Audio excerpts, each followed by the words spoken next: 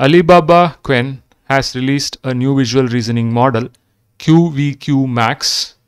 This also has thinking abilities, so they have released this on Qwen Chat. This is the first version of the model, and in this video I want to try out a few multi-model use cases using QVQ-Max. They also have a blog over here. We'll go to the blog later.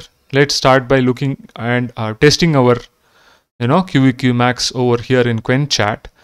So the first use case which I wanted to show over here was, we have this video of Bangalore traffic, right? So if you look at this is in front of Vidhan Sauda. So I've uploaded this video and I said, where is this video from? How many two-wheelers are there in this video? Okay. So it says, so you have to upload this video and you have to enable thinking, and it says over here that thinking completed. So let's tackle this question. The user is asking where is the video from and how many two-wheelers are present. First I need to figure out the location. The building in the background looks grand with domes. Based on my whatever the previous training, it says that the architecture style with these domes and overall design seems similar to Vidhan Sauda. Let me confirm it. Yes, this is Vidhan Sauda Legislative Building. There is a blue signboard over here with Kannada text. So the location is, which is spoken in Karnataka. So the location is likely Bangalore. Great job. Then it says no counting, now counting the two-wheelers. For every frame it starts counting and it says approximately 46 two-wheelers. So I did a manual counting in the video. It's somewhere close. Okay. So it's done an excellent job of, understanding the elements of this video, interpreting it, and then giving the location, and as well also identifying objects in the video like two-wheeler vehicles and counting it. Impressive. Okay. Then I uploaded another video. Okay. This is a toy rocket propelled by water and compressed air. So I asked like what is the physics concept behind this video, explain it. So here it says that thinking completed. Basically if you look at the thinking trace, it says the user is asking about physics concept behind this video. The video shows a toy rocket launching into the air.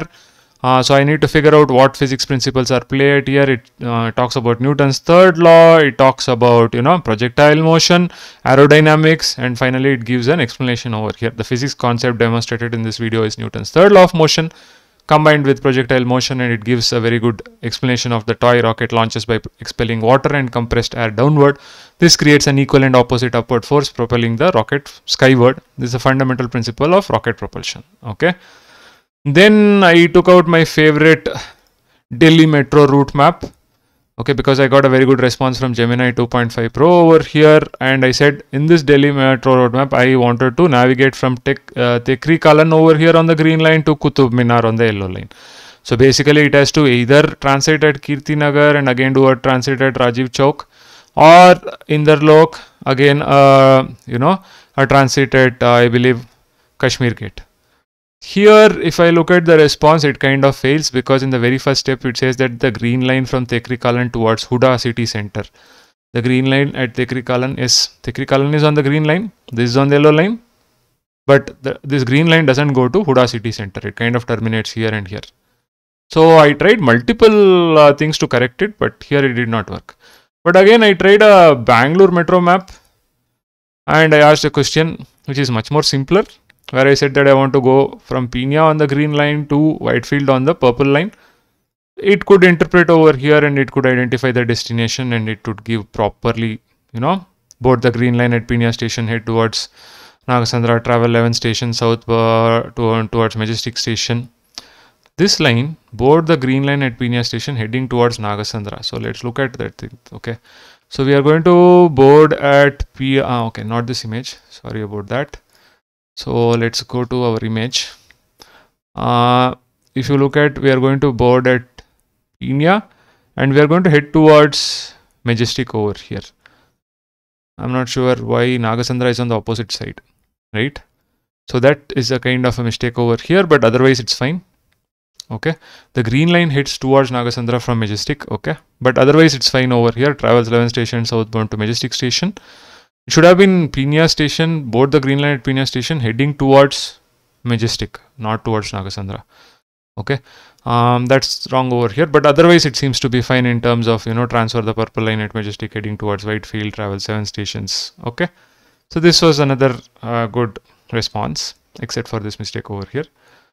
Okay, then I tried a little bit more complex video. So basically I uploaded a short film over here about a guide dog called Pip. Right, so this video shows the bravery of Pip. So basically it's a small dog, and when compared to all the other dogs which goes for training over here, it is not able to do any of the tasks and it's kind of rejected.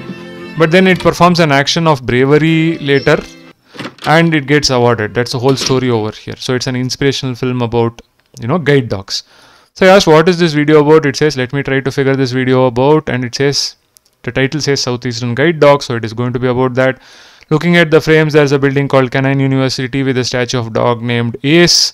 There is a puppy named Pip who seems to go through training, but he's not able to do this thing. But later, there's a scene where Pip helps a blind woman, and the video ends with Pip graduating and being honored with a statue next to Ace.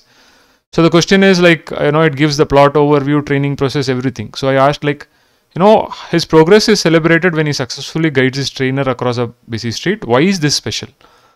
So it's not guiding the trainer actually. That itself is wrong information which it is pulled over here. If you look at the video, it's actually guiding a blind person over here.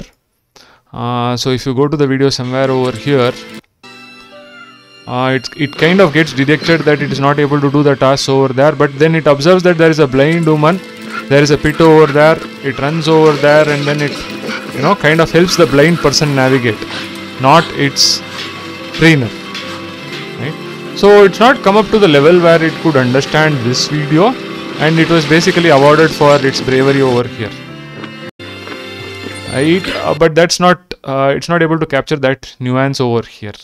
Okay, then I gave it a mathematical equation like this, the GRPO objective function, and I asked it to explain. So it explained the equations over here. It was able to understand it and then explain it. Then I said that give an intuitive explanation. So here it gave me an intuitive explanation saying that you are teaching a robot to play a video game. You want it to get better, improve performance, but also avoiding making reckless changes that could break its skills. So there is clipping, which is taking small safe steps, staying close to the teacher, which is your KL penalty in the equation, and then sampling is learning from past experience. Why this works? By combining small controlled updates with guidance from a trusted source, GRPO helps the robot improve steadily without crashing or losing its way. So this is like an intuitive explanation. Okay, so it did a good job over here. So these were some of the use cases which I tried with this particular model.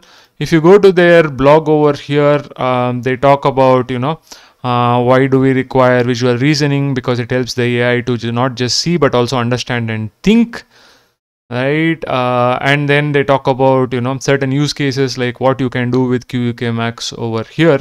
So how you can use it as a learning assistant, a life helper, workplace tool. So I suggest you can go through this blog. Going by the history of Alibaba Qwen, I expect that this model may also be open source at some point of time. This is just an initial model. This is just an initial release. They are continuously training it. So I think the performance will improve further going ahead. You can try QVQ-Max now on Qwen chat. You can try out various examples to see how it works for you.